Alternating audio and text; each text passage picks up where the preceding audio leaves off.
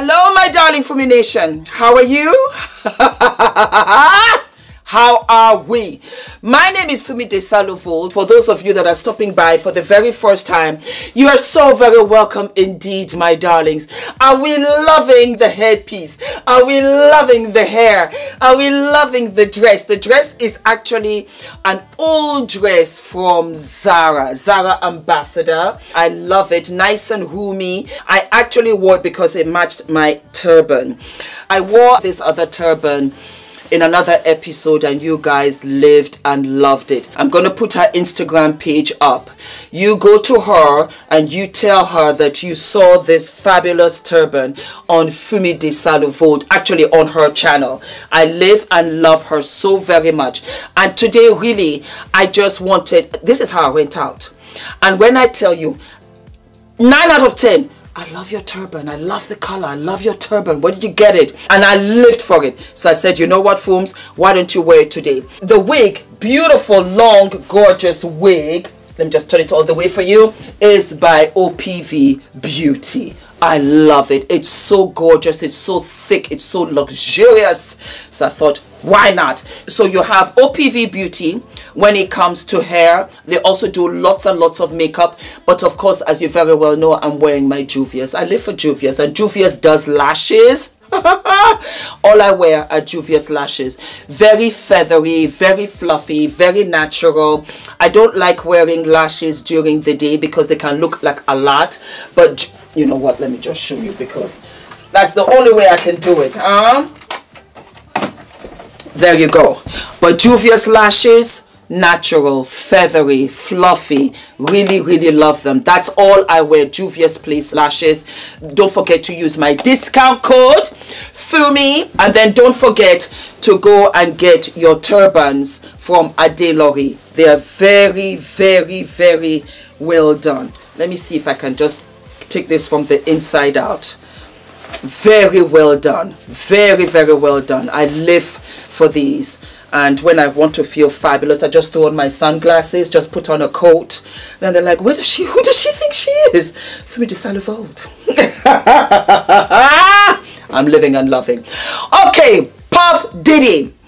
The question has come up many a time talking about, is Puff Diddy gay? Now, as far as I'm concerned, I don't really care. I do not really care. But I will tell you this. In the face of all of these, his freak-offs, it has let me know one or two things. Now, let's go back. Remember, his freak-offs was where he would hire entertainers of the evening. Because they entertain, you know. Entertainers of the evening for himself and Cassie's freak-offs. Basically for him, but Cassie participated willingly or unwillingly. She participated, and so these entertainers would do all kinds of things for entertainment, of which he lived and he loved. Yeah, his what does he call himself? His security also spoke. It was very entertaining, and he talked about how Puffy and him went to a toy shop for some toys. Plugs for the bottom. Never heard of it until he said it, but apparently if you go to these toy shops, there are all kinds of things there. And so, you know, he talked about how they had all these things, and he was asking, you know, Puff, what do you want? What do you need all of these things for? And he was like, can you not just step back and let me just enjoy my shopping and enjoy my moment and enjoy my fantasy and freak off and all of that? Also in this lawsuit, man, this lawsuit is crazy, man. She alleges that, you know, Diddy, he made her hire and have sex with male prostitutes while he recorded it and masturbated. Lights, camera, action. he do it all. Yo. What you gonna say about that, bruh? You understand? You know, he didn't want it to come back to him in a way. You know, he hiring the people. He gonna put it all on her. Because she knew what he liked. Because she wasn't just hiring it for her. Don't get that effed up, Art. If you think that she was just hiring those male prostitutes for herself, nah.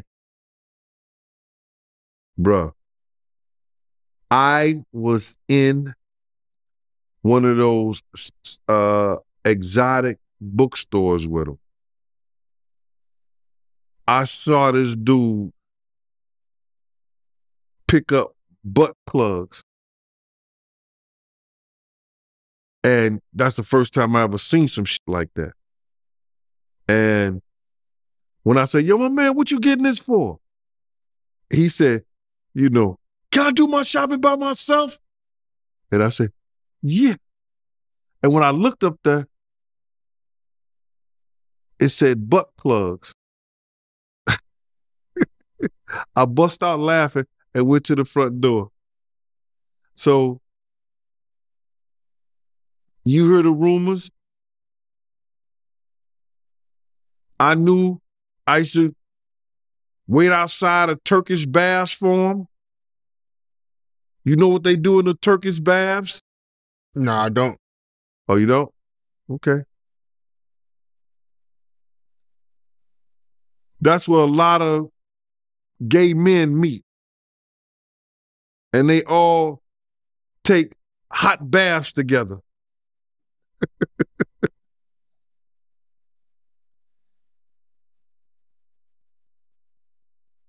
To each his own though, bruh. But that's a lot of shit that these guys get into when they start having certain meetings with certain people and they meet them at the Turkish bath and they do their meetings and they meet their people in those type of situations where they're comfortable at. So they don't have to worry about their indiscretions coming out. You mean? You understand what I'm saying? So that's why, you know, twice, sometimes 3 times a week, me and the driver be outside. He'll run into the Turkish bath. Got that big ass tub at home, but you want to go? No, go ahead. Was he doing this back then, these freak-off sessions, when you were security? Because I'm looking at this lawsuit, and that's what they would call it, freak-off sessions, when, you know, Cassie, she'll have sex with the male prostitute while he'll masturbate. Bruh, I can't say, because I can't say that. When I used to see him swing, it was always with him, another dude, and 2 girls. You know what I'm saying?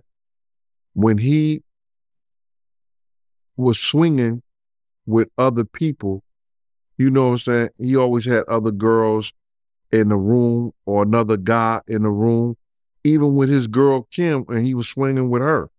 So that freak off things, but him videotaping and everything like that, no, I can't say that I was privy to that.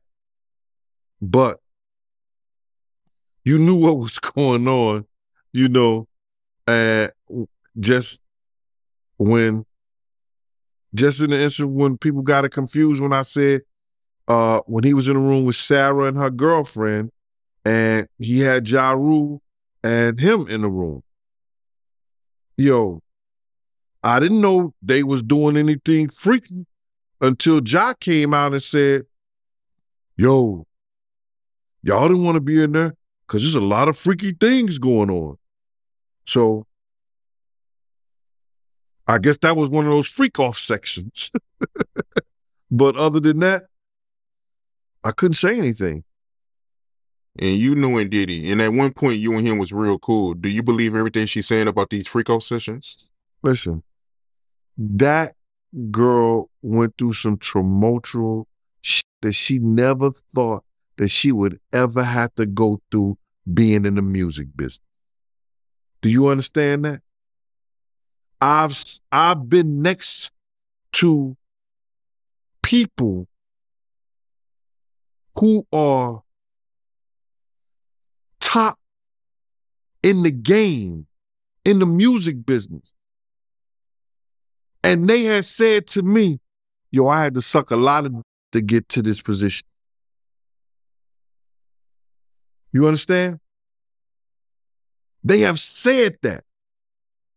So I can imagine what that little girl went through with old boy. She ain't lying that thing, because if she would have lied, he would have fought her tooth and nail.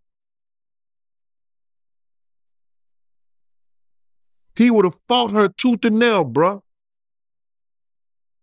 Don't get it messed up, Art. He would have fought her tooth and nail. That little girl ain't lied nothing that. She ain't lied about none of that. Do you know what she's going through? She know what she's going to go through for the rest of her life? Her kids going to go back and see this on the internet? Right. And she also said in this lawsuit, man, that, Diddy, he came off as a mentor, but later down the line, he became too controlling. My position on him, he was never a father figure, bruh. You understand? He was a groomer. He was an addict. He was somebody that was what you call those? I've lost all of my terminologies when I was working as a BCW, a child abuse worker.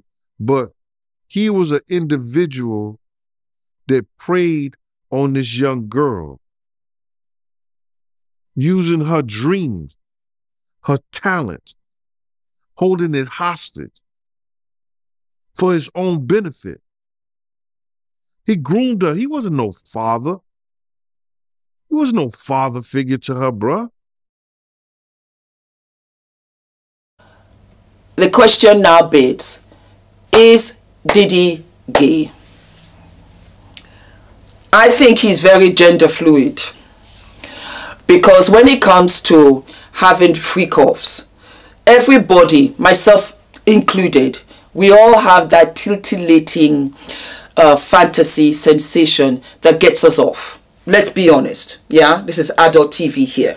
So we all have our fantasies. It's just that our fantasies are not hyped or as extreme or carried out like Mr. Diddy over there. P. Diddy, like I like to call him, since himself and Young Miami like to do all kinds of showers. Anyway, it occurred to me that when you want to live out these fantasies, it has nothing to do with gender.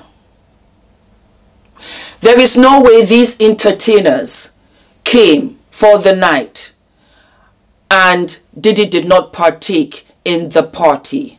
He wasn't only a voyeur, he also participated.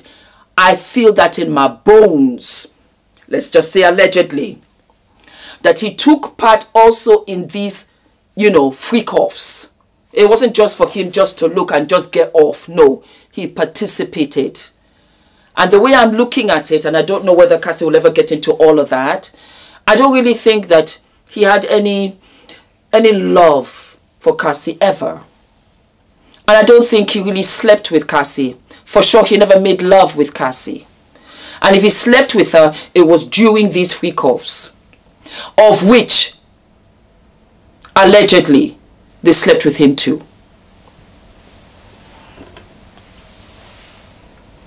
I was thinking about it. And I said, I have a funny feeling that's how this puppy went down. And trust and believe, another thing, that you see these freak-offs, the participants, as much as they paid them, when it comes to NDAs, of which I know they signed, I am absolutely certain that now that where there has been, it's coming out in distaste. And NDAs are not privy to when it becomes charges, of which, and lawsuits, of which Diddy settled very quickly. Diddy settled very quickly. He had no choice to settle very quickly because the companies were prepared to pay her out in order for them to float above all of this mess of which Puffy had brought to the door. It's one thing to create a company, of which I am also doing.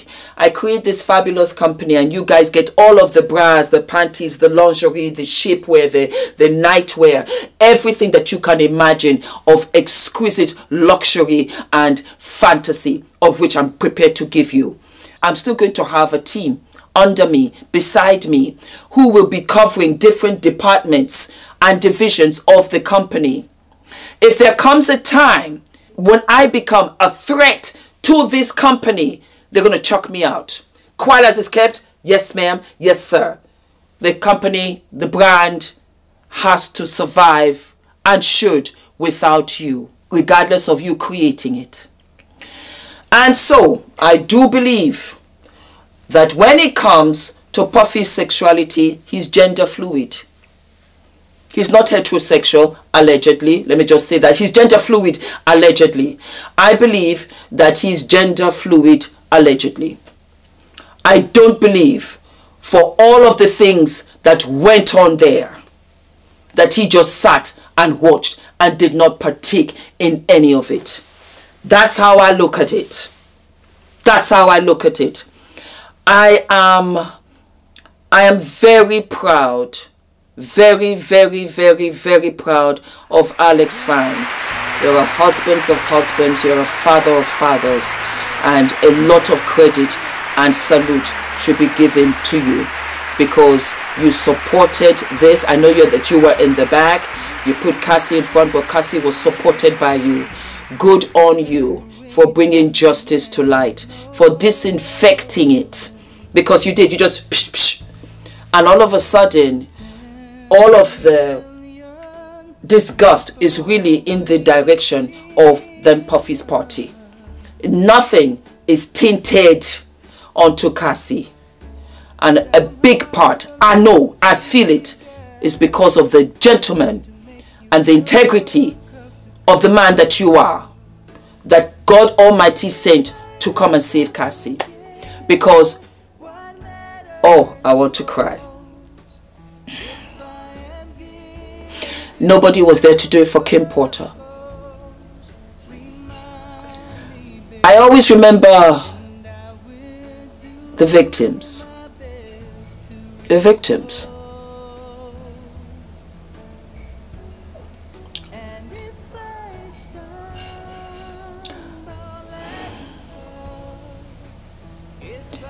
We don't know what happened to Kim. But we do know that she's no longer here. And she had 4 children. And you have to think of the children all the time. Of which I don't know how Puffy did not think of his children. Did not think of the 4 girls. Did not think of baby love. Did not think that one day would be the day when all of this would come to an end. It's very frightening to think that this went on for decades, not years, decades. And so he really thought he could get away with all of this. It's unbelievable. It's so mind-blowing. It's so wild. And it's a situation where it's like slavery. It's like, it's so demeaning. You beat upon them. You abuse them. You sexually assault them. Ah, wow. He deserves everything coming to him. He does not belong in society. Don't forget to like, to subscribe, hit the notification button, my darlings, and I will see you what? I'll see you sooner than later. All of my love, my darlings. Stay safe. This city has a special morning voice. Speaks to me through an open window masquerading as noise.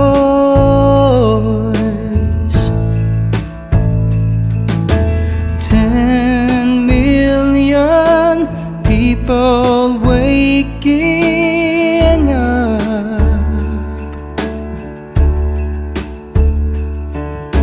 And somehow I'm the lucky guy who gets to make you a coffee cup.